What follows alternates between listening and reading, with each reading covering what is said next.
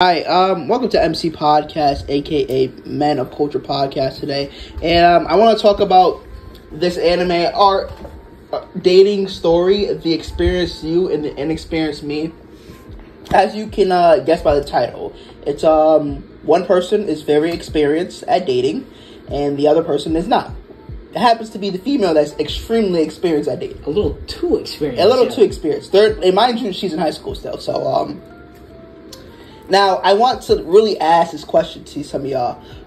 For one, is the main female character a waifu, or she's for the streets? Because, really, the first few episodes, I watched it, and, she, basically was, okay with just, undressing, bro. Giving the goods up the first minute after, the dude asked her out. And the crazy thing is, he did it, as, a bet. And he lost the bet. Yeah. So, but the thing is, as I was watching the show, she does things that's, that's a W woman. But then she does other shit that's, is she for the streets? Now, obviously, we already have a guess. She lets God just hit it, anytime. If he says he wants to do it now, it happens right then and there. So, right now, first 3 episodes, she's kind of for the streets. But, there's a possibility she might be a wife. There's a possibility. But, I just really want to know what's everyone's thoughts on this anime, because, this one has been I don't really know how I feel about it. She kind of throws me off.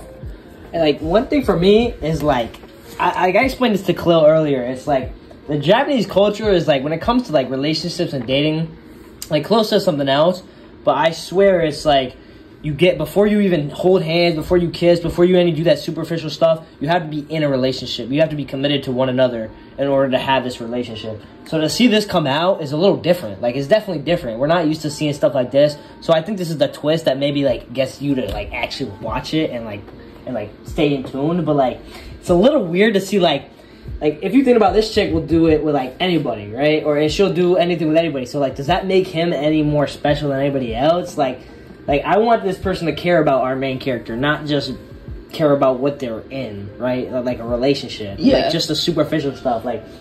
Obviously she's inexperienced in a real relationship where there's give and take on both ends. So we're going to see if they actually grow together and develop a relationship and fix their issues, or they're just going to go on and make it a happy-go-lucky slice of life, kind of happy moments type stuff. So. I mean, I can say this right now. If that was me, if I was in the first episode and I would have been what? And he got that option, just all Rippo, I'd roll the dice to the end. Alright, yo, see, this is the issue. This motherfucker is everybody else she dated, alright? Alright, he's done, yo. He's out of here, yo. He's yo, she might be for the streets, but if it was me, yeah. You're not gonna say, but look, you're not gonna say no to it. But yeah, I'm gonna keep watching this. It has me hooked in the sense that I want to know where it goes, but the moment I have an idea of it, and if I determine she's for the streets, I'm dropping this shit. So make sure you like, comment, and subscribe. Let me know if she's a waifu or not. MCpodcast signing out. Editor Khalil, just in case anybody feels I don't know, if they're offended by this video. I mean, dude, I just want to say, we're half joking, okay? Half joking. That's all I have to say.